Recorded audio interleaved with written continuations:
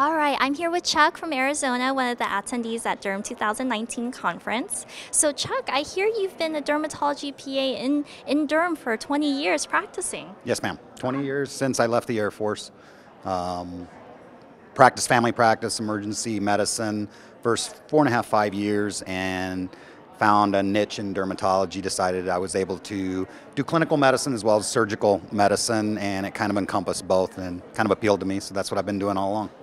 Awesome, great. So you like the dynamic aspect of dermatology and that we get to do stuff with our hands and think with our brains, right? Absolutely, absolutely. It's a great career field to be in. It's constantly growing. The opportunities for PAs, nurse practitioners, we're becoming more accepted, and I think the doctors are allowing us a little more autonomous means to practice, which makes it quite appealing. Fantastic. And so can I ask you, what has been your favorite part so far about this Congress specifically for dermatology education? I've been coming here since Joe first started this meeting 6 years ago.